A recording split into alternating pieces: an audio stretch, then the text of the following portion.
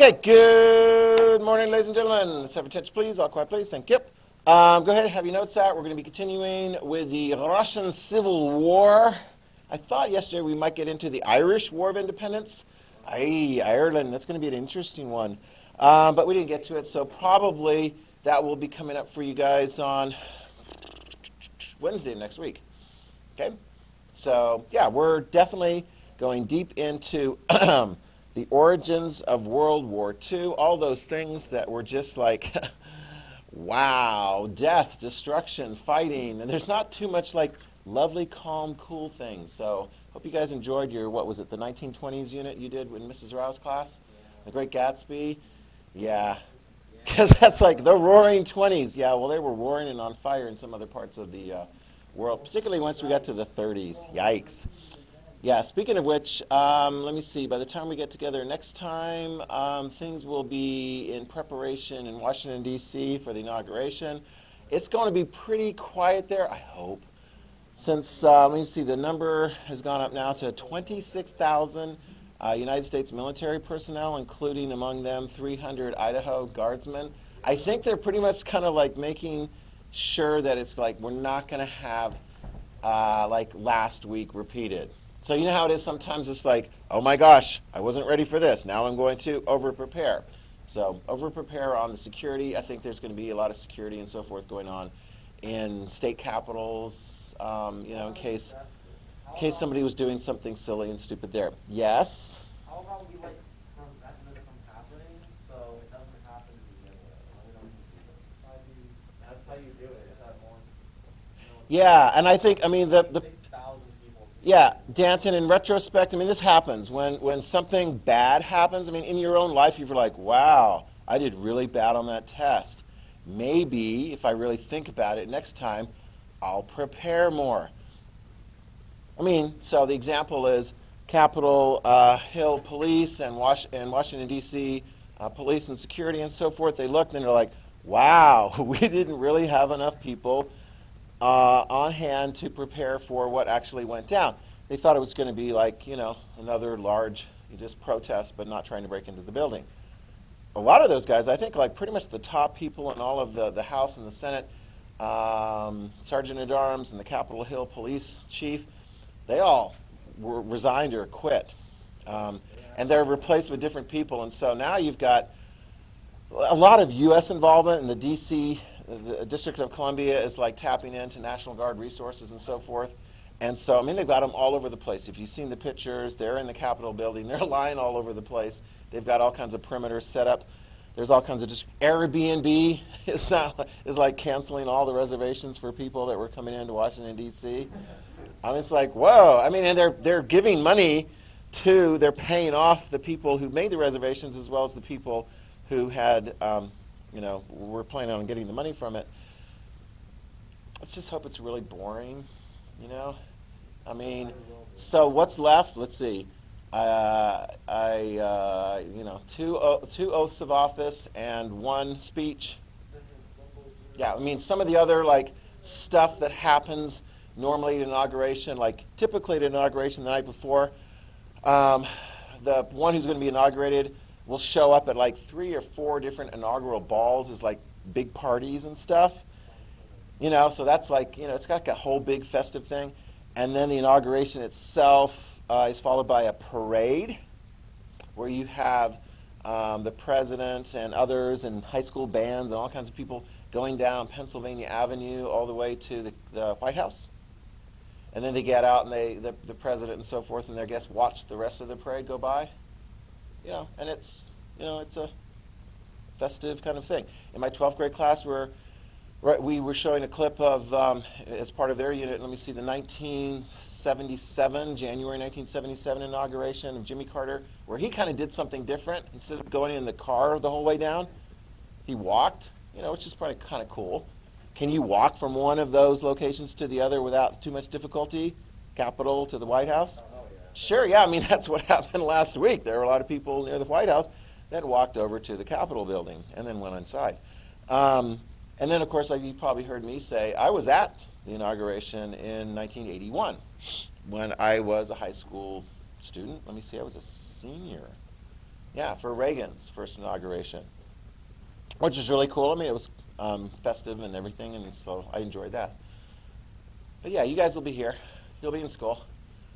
And I'm sure some of you guys will be checking and going, is there any news? In this situation, probably no news will be good news, right? And then we can get back to the normal stuff of, oh, I agree with Biden's plans. Oh, I don't agree with Biden's plans, et cetera, et cetera, et cetera. You know, yeah, I mean, it's like, you know, that's what we do. That's what we do in our country. Yeah. Yeah, so, and the other thing is, and watch this one, because this will be, and maybe it'll be almost like an afterthought. It's like, what about Trump? Since we last got together, Trump got impeached for the second time. Okay, so that went through the House. All the Democrats voted for the impeachment. 10 Republicans did. So now it goes to the Senate. Trump's already going to be out of office as of Wednesday of next week.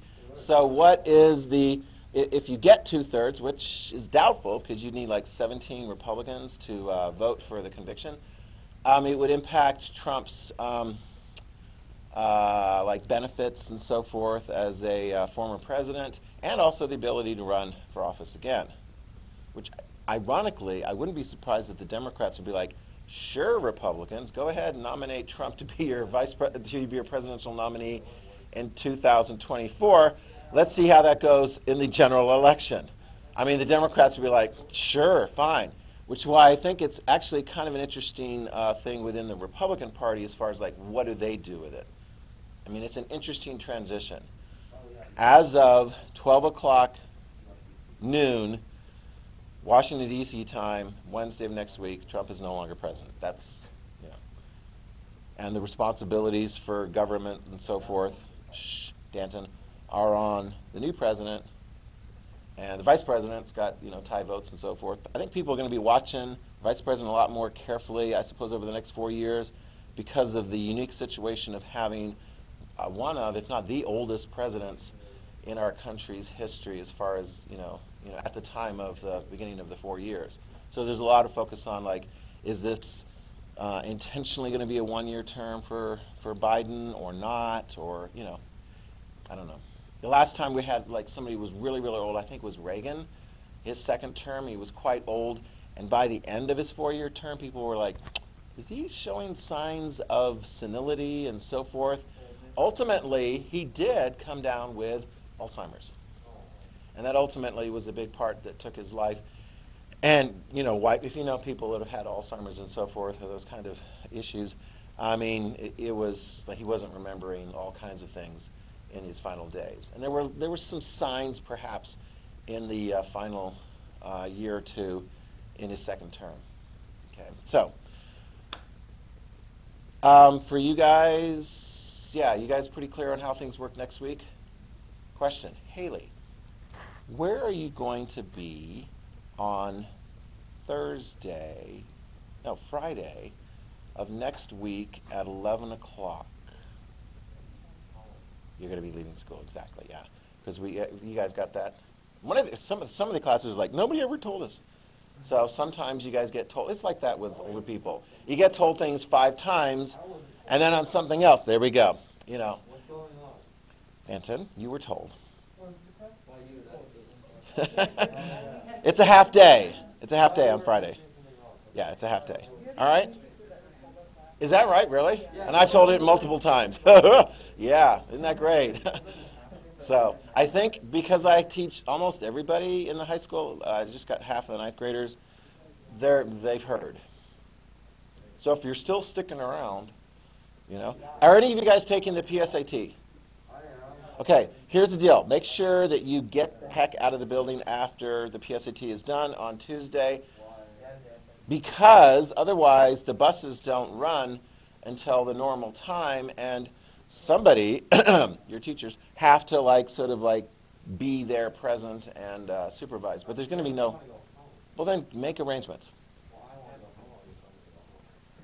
Okay, there we go. All right, let's do the pledge.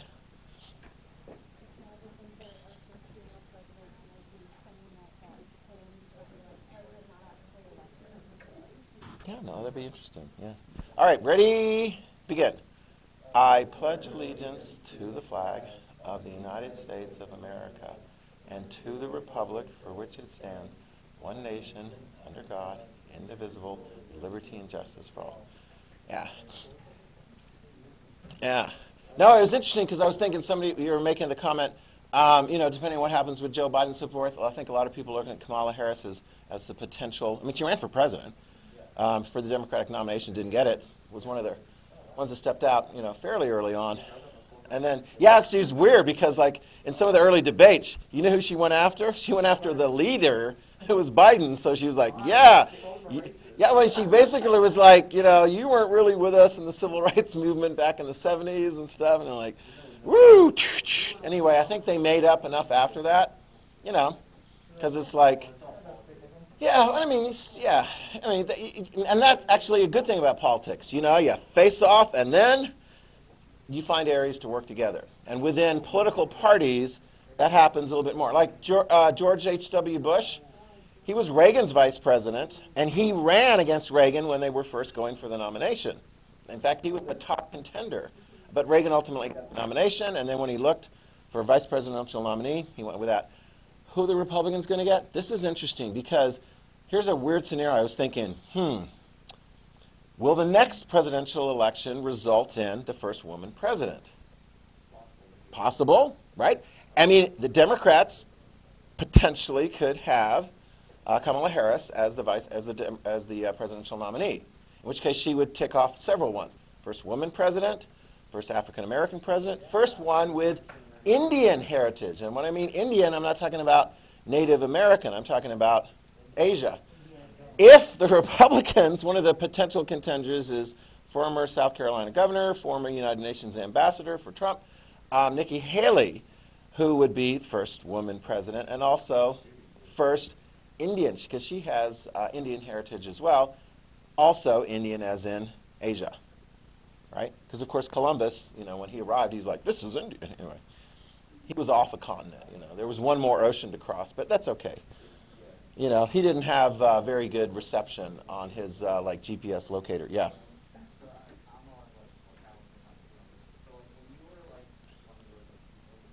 A page. Yep. Oh, I did.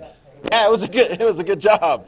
I got paid. The ones that do it during the school year, they get paid, and they actually went to page school, which is kind of cool because then they would work during the day and then they'd have work at night. Summer page was much better because you show up, you do your work, you do your deliveries and so forth, you get paid. And I had it real nice because I was using public transportation, the metro, and I stayed at home. There were others that came from different parts of the country that did a thing, and they rented apartments and so forth. Yes. Yeah. I mean, you guys know this, you get your income taxes back, but your payroll taxes for Medicaid, Medicare, Social Security, so forth, you don't get those back. I mean, those just go. Okay, you ready to dive into crazy war? Back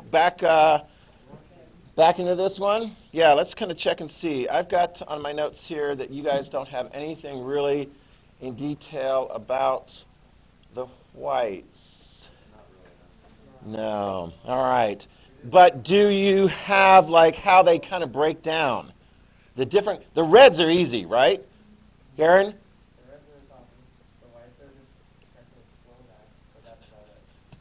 Yeah, the whites are a whole multitude of things. Obviously, we haven't got quite to that. But the reds, just to recap on the reds, did the reds win mostly or not? They mostly won, okay? And I think the reds did not win in Finland because that was part of Russia and it gained its independence. The reds did not win in retaking Estonia, Latvia, Lithuania that had been part of Russia. They got their independence. Make sure you have that down. The Reds did not recapture Poland.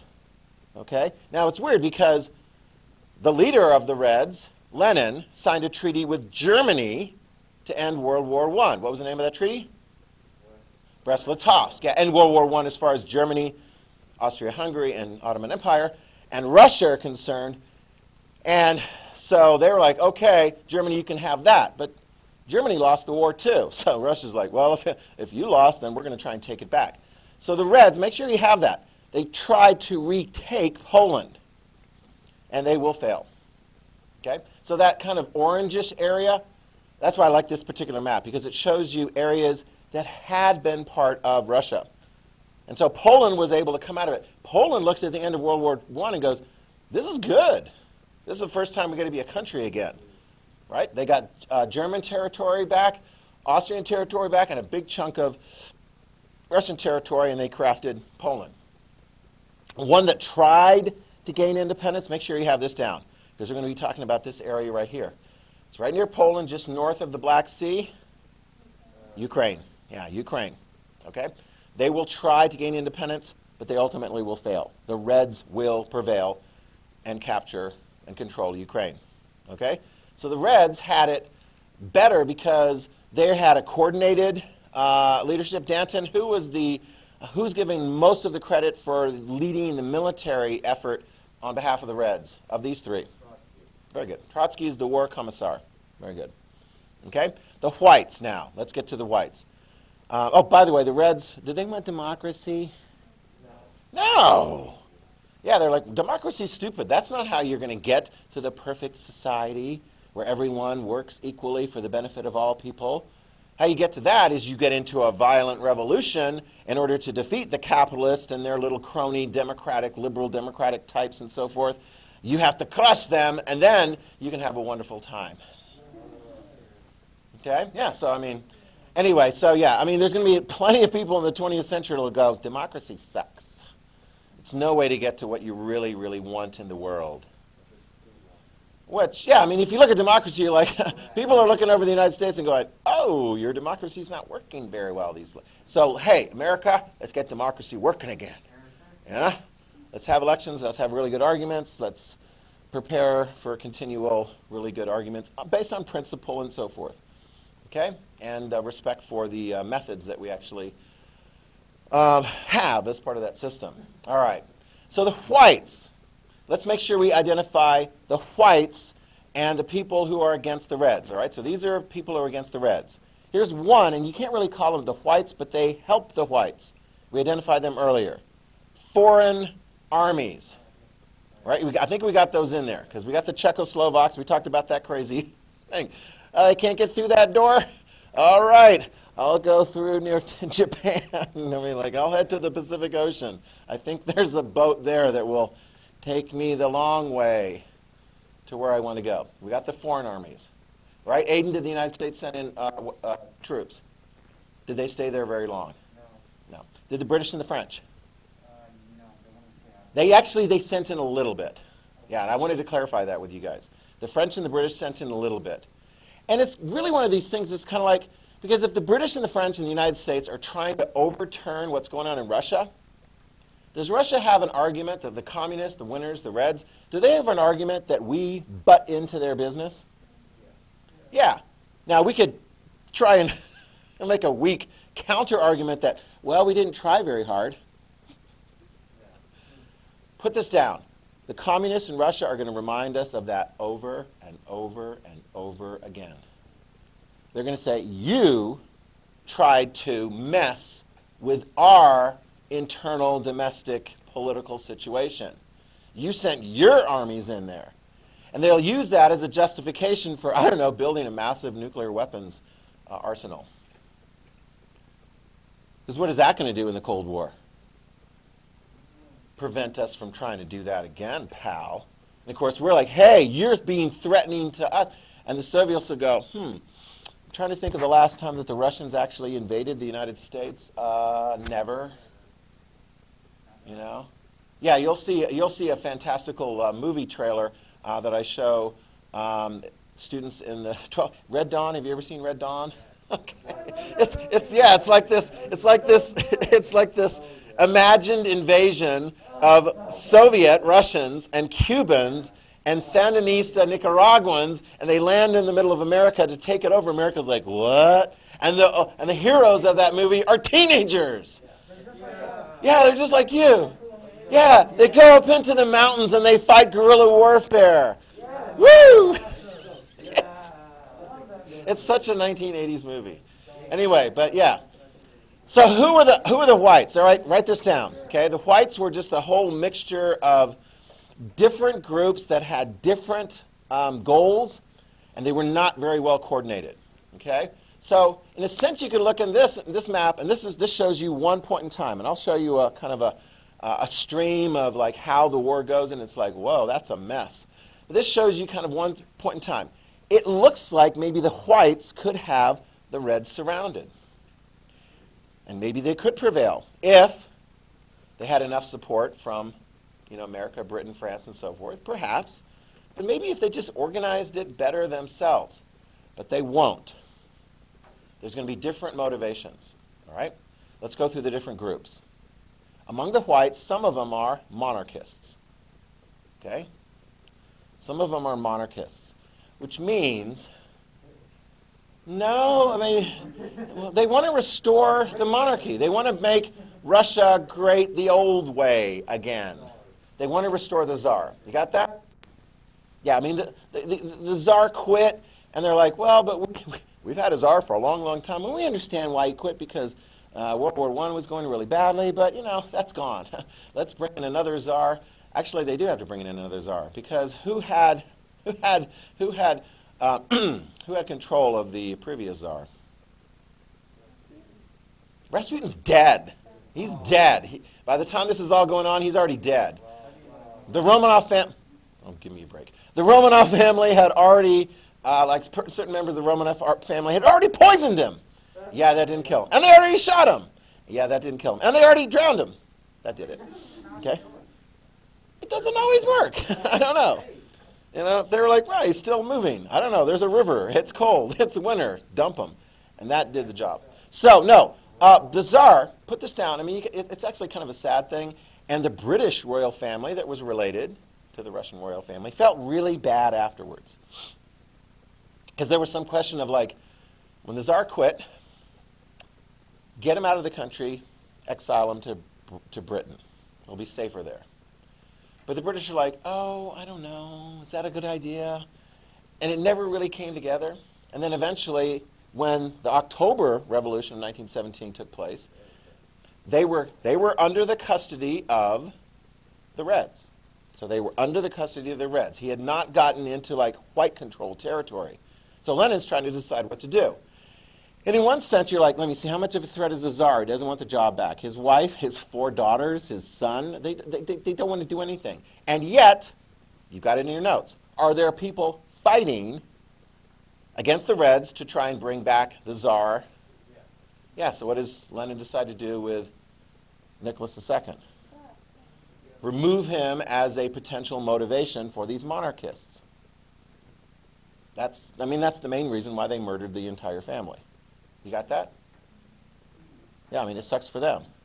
And they were buried in a shallow grave in the area there that they had been killed. All of them, including Anastasia. We know that. There was some question as, well, did Anastasia escape? Because somebody popped up and goes, I'm Anastasia. She wasn't. I think she was from Virginia. One of the Anastasia wannabes was like a woman that grew up in Virginia. Like, anyway, whatever. It's like, how did that come through? But here's the deal. If the monarchists are like, oh my gosh, now Nicholas is dead, who do we fight? There's cousins. Hello. Good grief. In a royal family, there's always somebody, and plenty of the other royal family-ish types had escaped. Is there someone today alive who is the heir to the heir to the Romanov dynasty? Yeah, and they're living in Spain.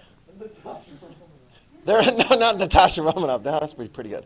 The Black Widow, yeah. No, they're living in Spain. Their family had been exiled there for a long, long time. And here's the deal. When the communists were overdone in 1991, some of the Russians are like, well, we got rid of the communists. Maybe we should do like a constitutional monarchy like they have in Britain and have like a Romanov, because that'd be pretty cool. They dug up the bones of the last Romanov rulers and put them in and reconsecrated them and put them in with the bones of all the other czars. So, that's cool. So they invited this guy who was, I want to say, like a teenager at the time, and his mom, and they came to visit Russia. And the Russians are like, I don't know, maybe we should or shouldn't. They weren't impressed. They didn't show enough respect for one of the main cultural institutions in Russia, which is the Russian Orthodox Church. They visited a Russian Orthodox Church, but she had this like really boofy hairdo thing, and she didn't want to cover it, which she should have. which is like to being a sign of kind of disrespectful. And it just didn't go over. So they were like, whatever. You know, and so I don't even hear them talking about that. Putin, does he want to have some Romanov like having something? No. So that's the monarchists. All right. So some of the whites wanted to restore the monarchy. All right. Here's another group. Call them like the liberal Democrats, or you can call them the liberals. Don't think of it as like liberal as in like, you know, more government involvement and so forth. When you hear liberal democracy and so forth, just think in favor of democracy. Okay. I mean, this is the basic thing. All right. So some of them wanted to defeat the Reds and put in democracy, right? You know, let's get this thing going again, like Kerensky had tried to do, you know, in the 1917. And so that was one of the motivations. There's a smaller group that's going to be the far right. You call them reactionaries. And we'll get to know the far right very well in this 20th century. Raise your hand if you can tell me what would be some examples of far right political parties. Nazis, fascists. Yeah, Hitler obviously is the leader of the Nazis. Yeah, we'll get to know those guys very well. Okay, are they in favor of democracy? No. Do they like communism? No. Right? They don't want the government in charge of everything. They still want private business, but yeah, they want. Actually, they still do call for a lot of government in the sense that they don't like free speech and things like that. Anyway, so that's, let me see, that's 3 different groups. Yay. Lack of coordination and so forth. All right. Now, let me identify, Dune, 2. Yeah, what a mess. Let me identify, actually, if you look at the bottom of page 1, you'll see, sorry folks, you know my test. At the end of this unit, I'm going to have a lovely test for you. It'll be worth 70 points, and there'll be all kinds of lovely names on there. And I'm not very nice about that, am I? If I put a matching section together of names, am I going to put just one Russian name and mix it up with others like Chinese and German and French? No, I'm going to do a group of 5. The 5 Russian names. So here are your Russian names. Sorry, guys. Yeah, I mean, some of them you're like, which are the Russian names you know best? And you're like, okay, who is the leader of the communists? Lenin. Yeah, Vladimir Lenin. Who became the leader of the communists after Lenin died? Stalin. Okay, you got that. Who was the first leader of the southern a group of white armies in the Russian Civil War? Write it down. Anton Denikin. In the South, in the early stages of the war. Anton Denikin. It's the 3rd bullet point from the bottom on page 1. Anton Denikin. So here's what you need to know about Anton Denikin. Okay, and I'm not going to get so refined as to, was he more of a monarchist or was he more of a this? He was among the disunified white armies fighting in the South. And when I mean the South, I mean like kind of in the Ukrainian region and in the Caucasus. His army initially is ultimately going to be unsuccessful. So you can write that down. Unsuccessful. Most of these ones are going to be unsuccessful. So that's something you want to write. Okay, so in the Ukrainian region, fighting against the Reds, ultimately unsuccessful. Later, you'll see in that same southern region, you'll see another army, and this one is going to be led by Petr Wrangel. You see his name there? Petr Wrangel. Another white armies in the south, so fighting in the Ukrainian region. What do you think? Successful ultimately or unsuccessful? Unsuccessful. You can write that down. Unsuccessful. And we'll play it out because I got a couple of other colors I need to introduce in here. You're like, really? Did I already warn you? Besides the reds and the whites, there's the greens and the blacks? I did warn you. Okay. All right. So we're going to get those guys too. All right.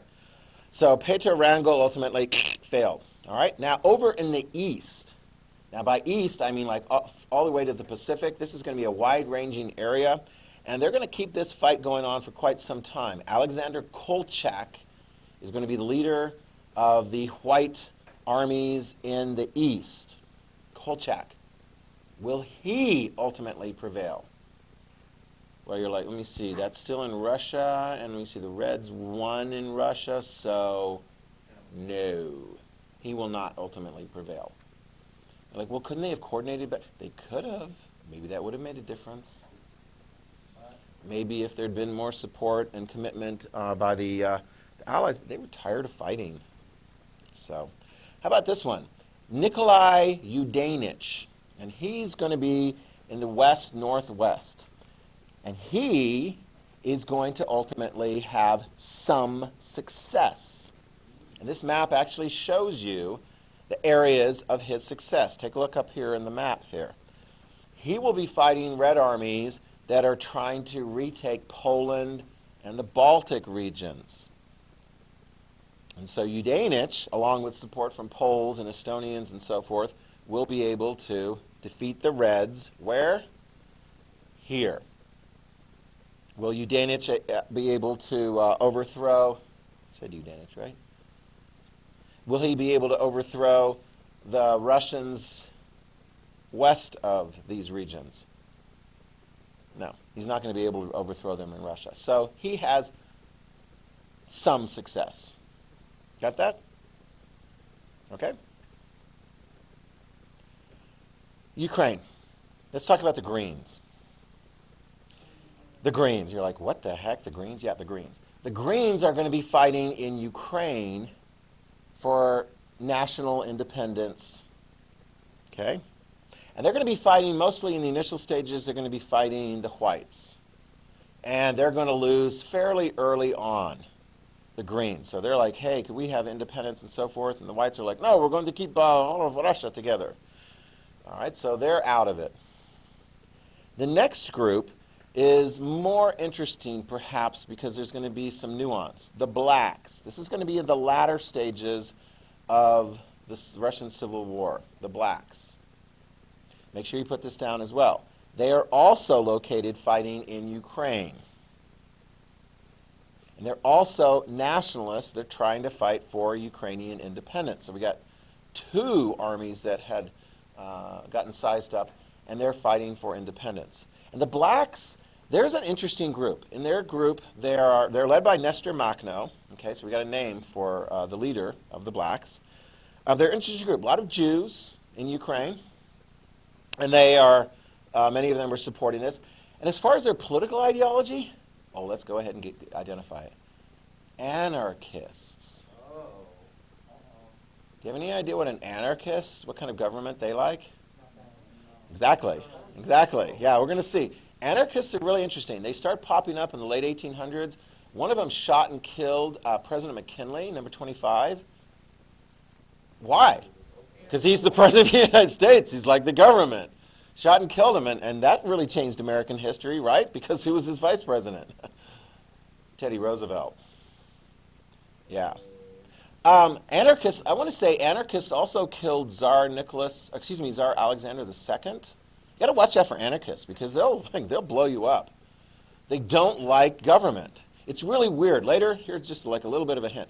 Later, like where do they fit? Do they ally with like the fascists and the hard right wing, or do they ally with like the far left wing, or do they ally with like democracy? I mean, you make some really strange allies in certain fights. Like, who was one of our most critical allies in World War II? We haven't covered it yet, but I think you know. I mean, you're like, well, Britain, sort of. I mean, yeah, they went toe-to-toe with, but I mean, who's really going to be going toe-to-toe with Hitler during World War II? Hitler is our opponent. Who is going to be one of our number one allies during World War II, fighting the Germans? It's going to be the Soviet Union, yeah. Yeah, the enemy of my enemy is my friend, at least right now, until we beat my enemy, and then we can be more enemies. Yeah, Cold War. So when we get to the Spanish Civil War, we're going to have elected government, and then they're going to be like an attempt to overthrow them by the military, and then the anarchists are going to go, which side? They're going to support the government. And then the government has to make a decision. Do we give guns to the anarchists to fight off the military? And they're like, sure, we'll do that. Sure. Blacks. The blacks. Okay, Nestor Makhno. And they actually make a smart decision because they're fighting against the whites. All right, so they're going to be fighting, I think that at that time they're going to be fighting mostly against armies led by Wrangel. Okay? They make an alliance. Who do you think they make an alliance with in order to fight the whites in the Ukrainian region. The blacks make an alliance with another group to fight against the whites. The greens are already gone. Don't bring any more. They make an alliance with the reds. Write it down. They make an alliance with the reds. The blacks and the reds are fighting against the whites in Ukraine in the latter stages of the Civil War. And they win. They win. All right, okay, you ready? Are you ready for the Star Wars analogy? Some of you guys are going to go, others are going to go, Order 66. All right? Some of you guys get that, Order 66, right? So you like Order 66. So for those of you guys who are into Star Wars, right, there was this war going on, and the Jedi were allies with the clone army, and they were all fighting against, I forget, it was like some trade federation or some stupid thing like that. Anyway, they're beating the trade federation, then all of a sudden, the Emperor sends Order 66. And the clones turn against the Jedi. Write it down. The Reds turn against the blacks. And that was a real, that's not a conspiracy of stab in the back. That is a real stab in the back. Yeah. And how did the blacks do when fighting against the Reds? They get beat. Yeah, they get beat. And does Ukraine get their independence? No. Will they ever? Yeah. Yeah. Yeah, they're a free country. All of it is free, except for the parts that Putin took back, Crimea, and some parts in southeast. Remember that part? Yeah. Yeah. That's fine. Although we don't recognize it. Yeah, shame on you. Putin, you shouldn't do that. Yeah. We're going to make it. I think we've covered, actually, everything pretty well. One thing I do want, we got the Reds winning complete control over Russia, so that'll be the Union of Soviet Socialist Republics, Soviet Union. Make sure you put this down in there, because sometimes when the war is over, you're like, oh, gosh, the war is over. I finally feel safe. Maybe you really didn't want the Reds in charge, and maybe now you should fear for your life. Put this down. You know this, because I told you about, I mean, Lenin is... He's got 2 more years at the end of the Civil War to be the leader before he dies, and then Stalin comes in. Let me ask you this. Is Stalin afraid of potential enemies in his own country? Yes! He's going to kill, you had like, what, 21 million people? Some of them killed directly, some of them killed through starvation, some of them killed by packing them up and sending them to gulags. Put this down. This is the dangerous aftermath in the Civil War. If you're on the losing side, they're still coming around rounding up people who aren't really with us. And of course the irony is, you know, Stalin, who does he really have like a I don't really trust you and you should die? Trotsky and other leading Bolsheviks, other leading communists that help the communists to win the revolution and the Civil War. He's like, I don't trust you anymore. Yeah. I mean, that's the second thing. Hello, United States of America. Do not have a civil war, because it's not going to be like the easy civil war that we had, you know, North versus South. You know, if you were in the border regions, there was some, like, you know, dangerous neighborhoods and so forth, right?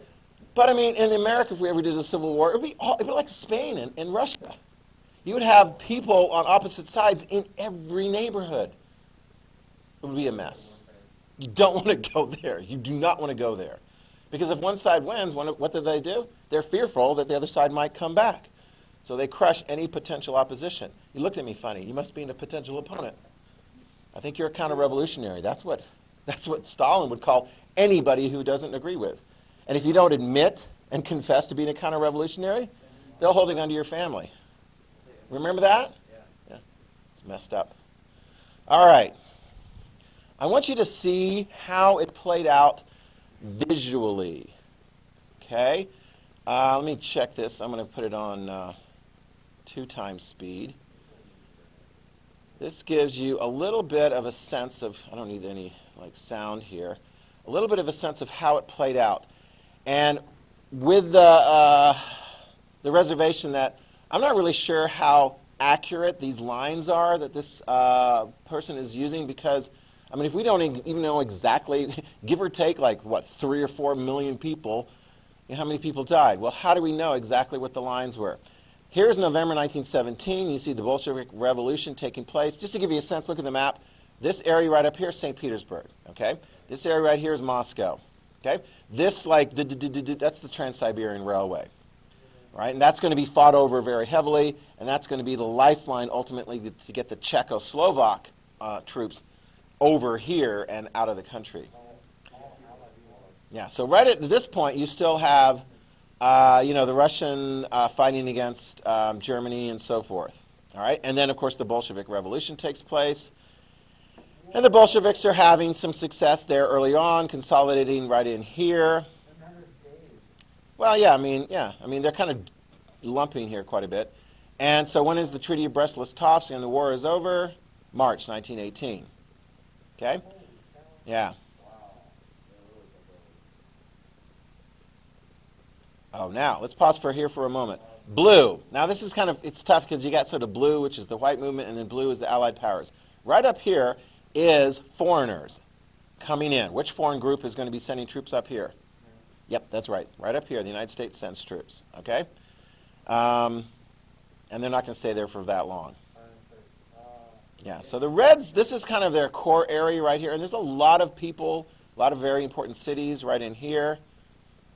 So, I mean, there was a time where it looked like, wow, the Reds are on the ropes if the Whites could really consolidate things, you know. Yeah, I mean, this is like after World War I is over. It's 1919, but... Yeah, oh, yeah, and I mentioned to you Japan. We got that already. Japan is going to keep their troops pretty much over here to kind of like make sure that their interests are taken care of. I mean, look, the Whites are doing pretty well. I mean, they're pushing back. And yet, ultimately, they're not going to be able to be as successful. Is that PSAT stuff? Yeah. Okay. I'm just going to put some back here. These are the practice stuff. Okay, so if anyone's taking the PSAT, grab one of those on the way back. Oh, sorry, you blinked. The greens popped up, and now they're crushed. Okay? Yeah. Yeah. Here we go. Let's see. Oh, they're the greens, except they're purple. Yeah. Sorry. Now they're gone. But there will be a reemergence of Ukrainian nationalists, the blacks. And these guys are also red, too. So, I mean, Soviet partisans, yeah, whatever. They're like pro-Soviet. And they're ultimately going to be like, yeah, we'll be part of your country. Okay? Is there going to be a revival? Is there going to be one more surge? No, I think this is starting to kind of like not work out very well. Oh, wait. No, is there some fighting in here? Almost. We still got 2 more years in this war. Oh, wait, look, here come the blacks. And this is why I'm looking at this going, I don't know how accurate this is, but this represents the height of the black power. Not 1960s black power, but black power within the context of the Civil War. Woo! Yeah, anyway. Yeah. And so, yeah, I mean, it kind of goes that way. Let's jump ahead. Yeah, but I mean, what's over here? Polar bears? You know, polar bears are cool in some kind of fantastical science fiction-y kind of fights, right? You know, but, yeah. And there it is. Yeah, Putin on a bear. And then the 3-minute history, which is actually 4 minutes. We'll start this. 1917, during World War I, Vladimir Lenin and the Bolsheviks took power in the October Revolution in Russia. This threw the country into a period of chaos, and nations across the old empire began separating and fighting the Bolsheviks, notably Finland, Ukraine, Poland, the Cossacks, the Caucasian states, and the Baltic states. However, when the Bolsheviks made peace with Germany in March 1918, many of these nations were left under German influence. Plus, many would go on to fight civil wars and wars against other new states. Meanwhile, the Russian people rose up against the Bolsheviks, opposing left-wing groups as some of the first to fight, while monarchists, republicans, foreign volunteers, and various other anti-Bolsheviks made alliances with the regionalists and formed the White Movement. In early 1918, the Whites, under Alexander Kolchak, established their government in the east, but the first major battles took place in the northern Caucasus, where the Whites had a great deal of support from the Cossacks. Otherwise, peasants defending their villages formed green armies and anarchists formed black armies. But in May 1918, the Bolsheviks prevented the Czechoslovak Legion from traveling to fight their Austrian enemies on the front again. So they revolted and took key cities along the Trans-Siberian Railway. So, fearing that the Tsar could be rescued, the Bolsheviks had him executed in July. To make matters worse for the Bolsheviks, the Allied powers who hoped to overthrow them and reopen the Eastern Front began sending troops to Russia. They moved into Arkhangelsk, Central Asia, the Caucasus. They should have used a different color than red. So after peace with Germany, Allied invasions, and the White Army's advances, by late 1980, the Bolsheviks... We still got 3 more minutes. ...the Western industrial cities, although they did have supporters all over. I think I might finish this one out next time. Yeah, because there's actually, it's like for a 3-minute one, and I mean, if you were to just watch that before I did all the notes, you go, that's confusing. I mean, it's still confusing. It is. So we'll recap that, and then we'll do the Irish War of Independence next time. So, after you've wiped it down, au revoir. Have a good day. Have a good weekend. See you. Thank you. Okay. Good thing I've got a plug there, huh? Yeah. No, I mean, that works. I think that was a wise seat.